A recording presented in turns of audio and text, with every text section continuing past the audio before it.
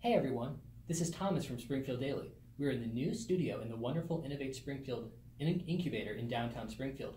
My guest today is Mr. Seth McMillan, a Republican running in the 48th Illinois Senate District. Thank you so much for being here. Please tell us a little bit about yourself and why are you running for state senate? Thanks a lot for having me. So I'm Seth McMillan. I'm from Taylorville. That's where I grew up. I own a small business and I have two children, and I also spent 8 years on the Taylorville School Board and decided to run for state senate because I think we need a new direction, and we need to, I believe, purge the system of career politicians. All right, well, as always, I want to give you the floor to talk about whatever your number one issue is. Just, if we cut off right now, what would you want to have gotten said? Well, one of the big issues that I'm running on is the fact that we have an economy, and we have an economy that doesn't work for especially people in our generation. I've had numerous friends, family, people that have told me that their children are leaving Illinois to find better opportunities. I think that is the biggest issue that we need to address, and that comes down to addressing the economy. All right, so there's a lot of issues there. I mean, property taxes, workers' comp, just generally building a better business climate. Is there one? Which of those do you think sort of is most important, or is there sort of a more cultural? I think building a better business climate is the biggest thing. I think that workers' comp has quite a ways to go. We have some politicians will tell you that they fixed workers' comp, and that just isn't true.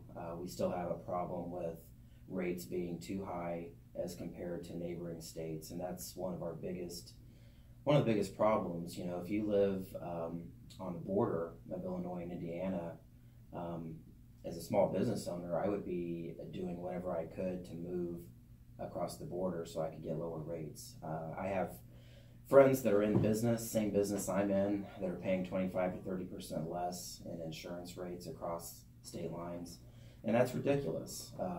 So we need to take another look at workers' comp and figure out how to be more in line with our competing states.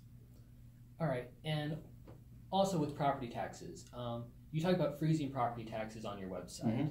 I've got two questions here. Some Republicans have sort of criticized the calls for a freeze and have said that really the freeze is not the right move, that we need to ratchet them down. Is that sort of in line with your thinking, or do you think a freeze is really?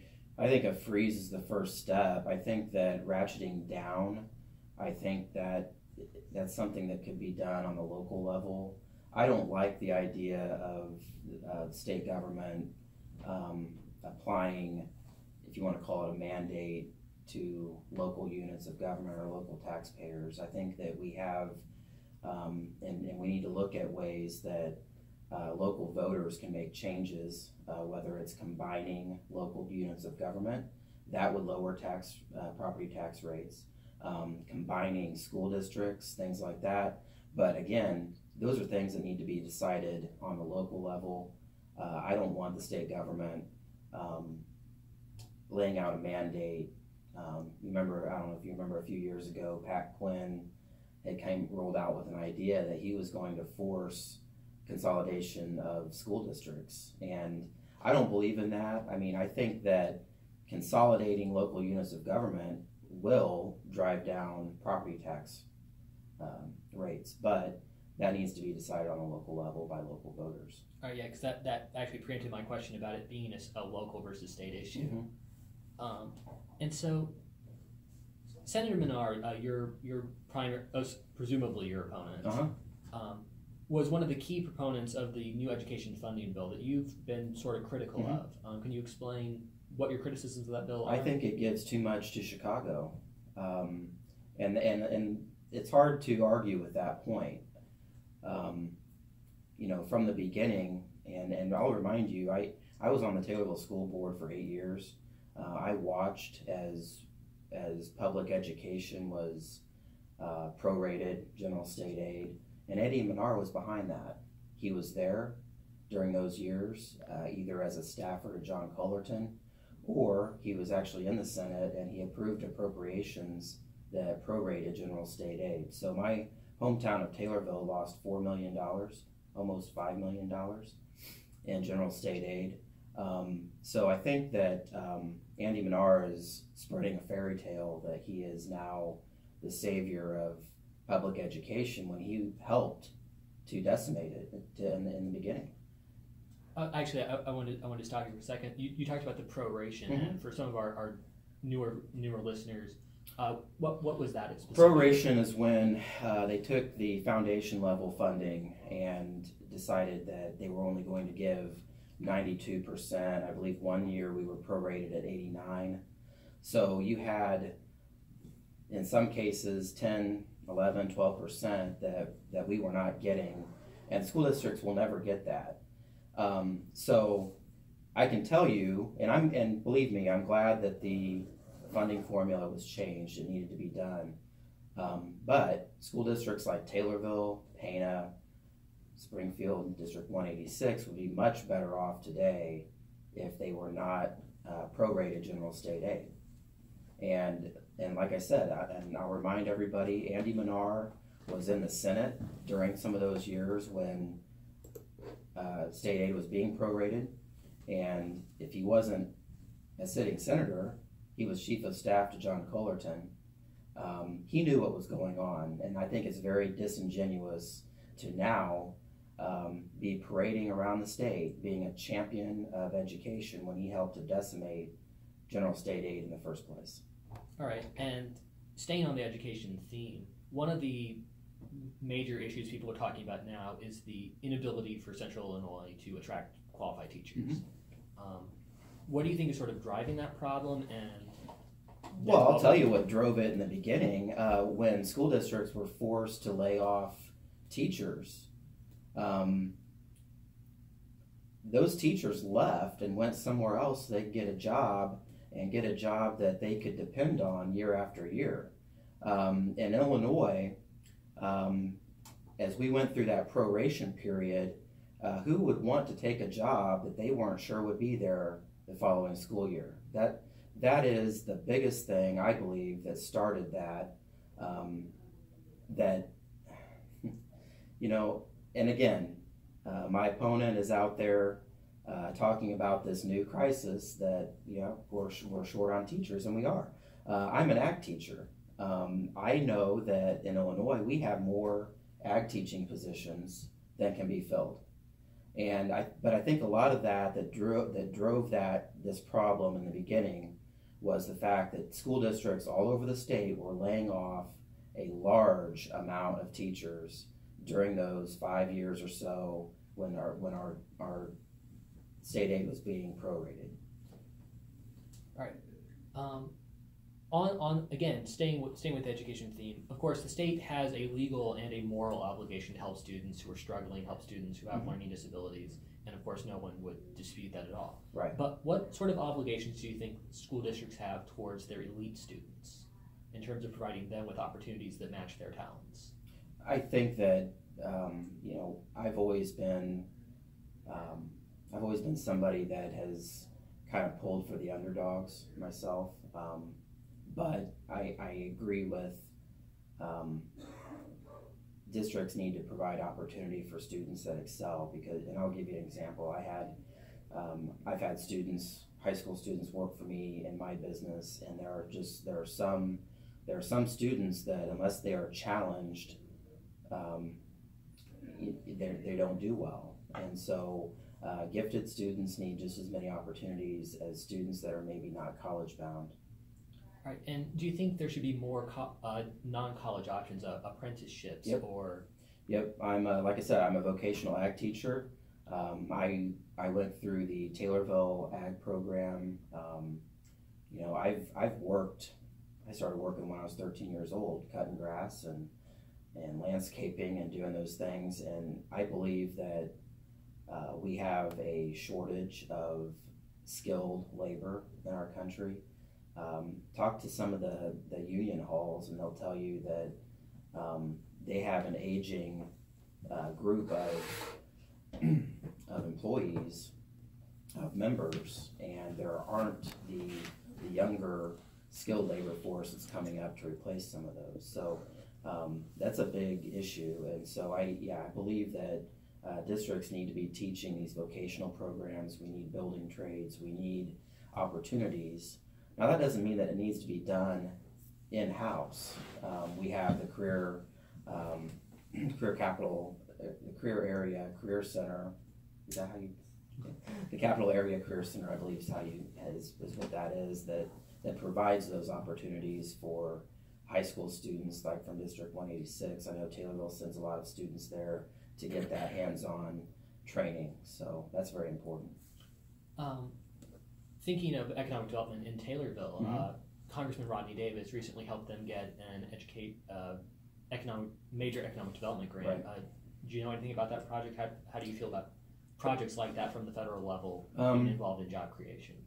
Oh, I think that if there's federal dollars out there that we need to compete for them, and that's what the Taylorville Development Association did. They have plans for an industrial park, and that's we can talk about enterprise zones and things like that, TIF districts. Taylorville's working on a TIF district to try to attract, and we know that there are businesses ready to come if some of those things fall into place. So, and I'm a business owner who has taken advantage of enterprise zones. So I think those are important. I think we have a little over 90 enterprise zones across the state. And what specifically is an enterprise zone? An enterprise zone, so it gives businesses incentives. So, for example, property taxes can be abated or incrementally charged over a 10-year period. So you have when you build a new business, you don't have immediately you're not paying immediately the property tax that would be assessed on that property. Sales tax breaks. So, for example, if you buy building materials to build or add on to an existing business, you don't pay sales tax on those materials. So those are the types of incentives that I think local governments even agree that it's worth giving up some of that sales tax revenue if a new business is willing to expand or start a new business. So that's what an enterprise zone is. All right. And thinking on your professional experiences, you are the chairman of the Christian County Republicans? Yes, I am. What do you do in that role? Chairman of the Christian County Republicans, so I have precinct committeemen that work with me. I basically help other Republican candidates at the county level, at the state level, and we, some of the tasks that sometimes people don't know about are making sure we have election judges at polling places and that type of thing. All right. To take a more specific tact, drugs are a major issue in Illinois because on the one hand we have pushes to expand medical marijuana and recreational marijuana, and on the other hand we have an opioid crisis. Can I get your thoughts on either of those issues? Are they at odds with one another, or are they part of a bigger picture? I think it depends on who you talk to. I need more. Personally, I need more information on the marijuana side of it.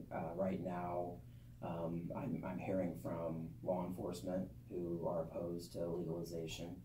On the other hand, I've also heard from people that say that that these two issues go hand in hand with the opioid crisis as well. So I think that as we move forward, and I don't expect that a legalization bill is going to happen in this session. I think so. I think that as we go forward, I'm looking for more information on those issues myself. All right. Should Illinois be right to work? Should Illinois be right to work? I think that Illinois needs to be more competitive. I'm not in favor of making the entire state right to work. I think again, and a lot of that is we have to be realistic. the Democrats have the majority in the House and the Senate.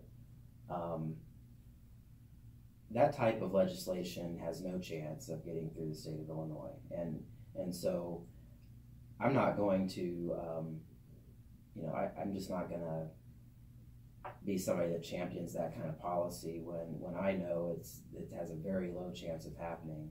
But what I will say is, if you look at our surrounding states that we're competing against, that is, right to work has been,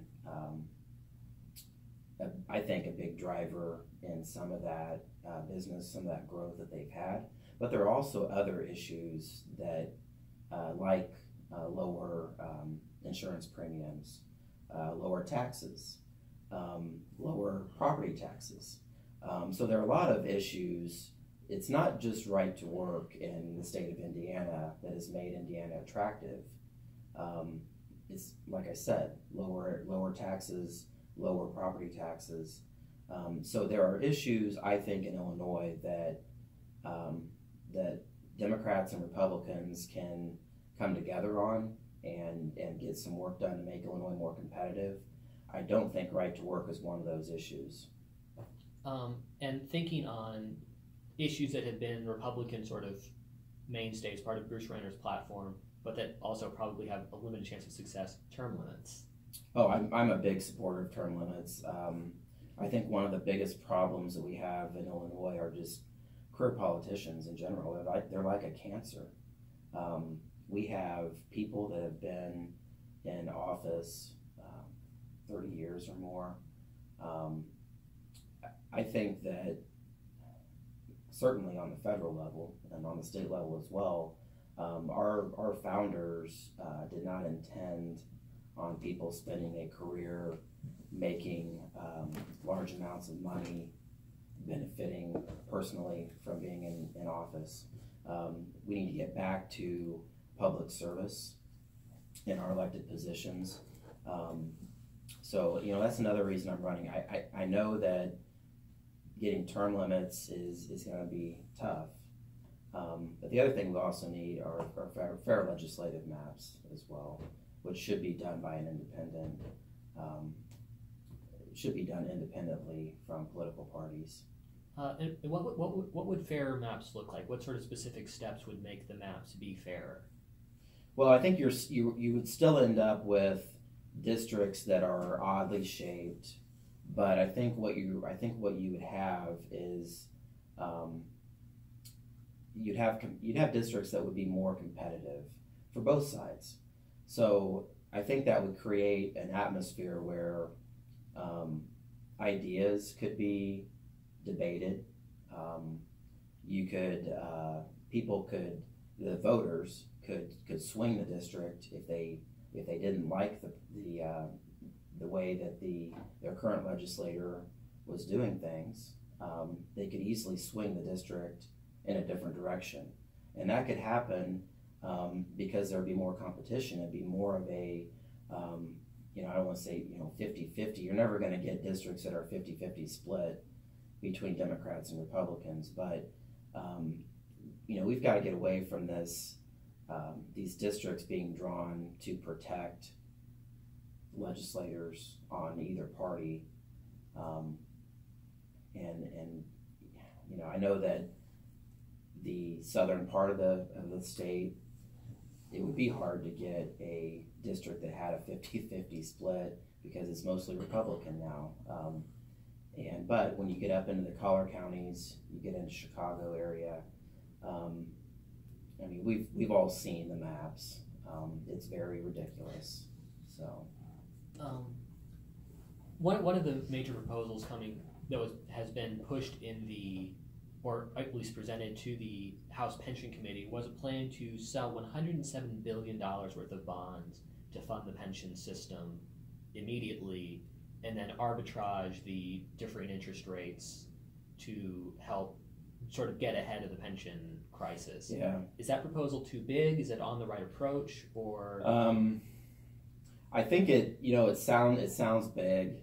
It sounds. I think when you first hear it, it kind of shocks you a little bit. But we're basically talking about refinancing, right? We're talking about trying to get lower interest rates. Is it the right thing to do? I have not looked into it close enough myself to give you an answer on whether that's the right thing to do or not. I do know that they're going to have to do something to restructure the finances in the state before we get downgraded again to junk, downgraded to junk status. So it's something I'm looking into. But I've seen some media outlets immediately portrayed it as a something that was dangerous and a bad thing. I'm not necessarily in that position, but I don't know if it's the best thing to do or not. All right, but it's not conceptually out of this specific proposal might not be the right one, but conceptually it's not. I don't think restructuring debt is a bad thing if you can restructure it at lower interest rates to try to save the taxpayers money, because ultimately the taxpayers are paying some pretty high interest rates on the debt that these politicians have racked up over the years. All right, again, to switch tacks a little bit again, what made you be a Republican? What makes me a Republican? Well, why did you become a Republican? I've always believed in limited government. I don't like it when government has a heavy hand and is telling people. And a good example would be my time on the school board in Taylorville, when it was just every month or so we had a new proposed mandate from the state of Illinois, or the State Board of Education was doing something that took local control away from us. And I just think that's wrong, and that's a big reason why I am a Republican. I believe in low taxes. I believe in free enterprise. I believe that free markets are the best way to help people, and I'm also pro-life. I think it's disgusting that we have a state senator that supports taxpayer funding of abortions at any stage of the pregnancy. And I'm also a big supporter of the Second Amendment. So I'm a gun owner. I hunt periodically. I don't want, I just don't want the government telling me that I don't have the right to protect myself or to defend my family. So I want to defend those Second Amendment rights if I make it to the Senate. Right. Thinking of the competition, you talk about being on a school board. Mm-hmm. What's your opinion on charter schools, especially in a period when funding for education is not perhaps where it should be?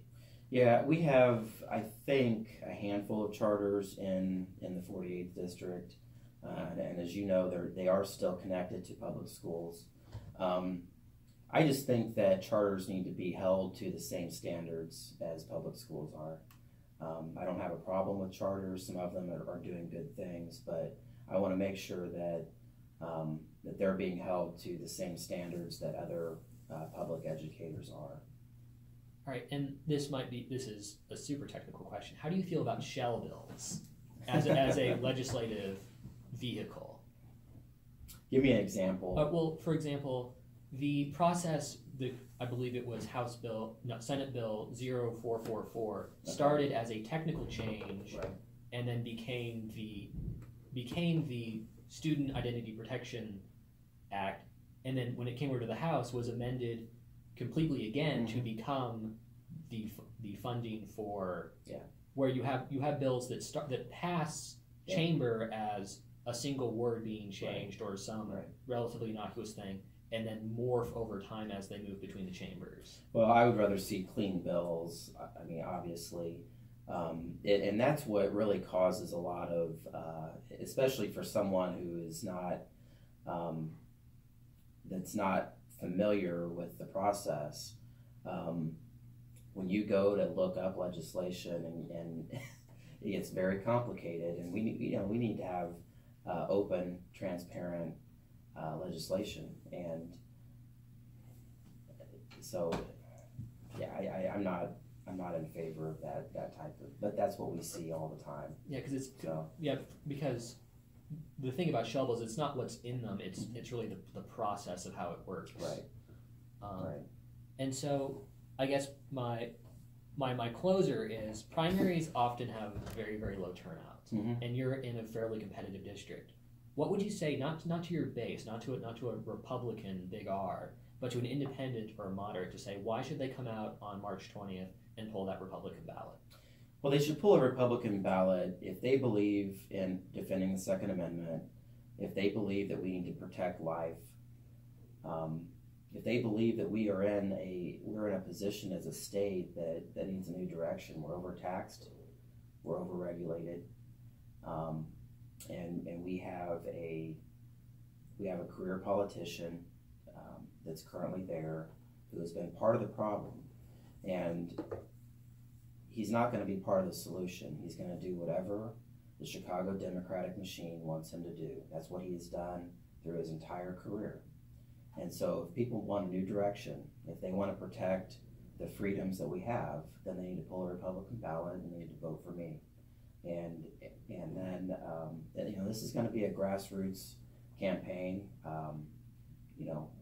The Democratic majority is not going to let this go easily. So I know that this is not going to be an easy thing to accomplish, but it is the most Republican Senate district that's currently held by a Democrat.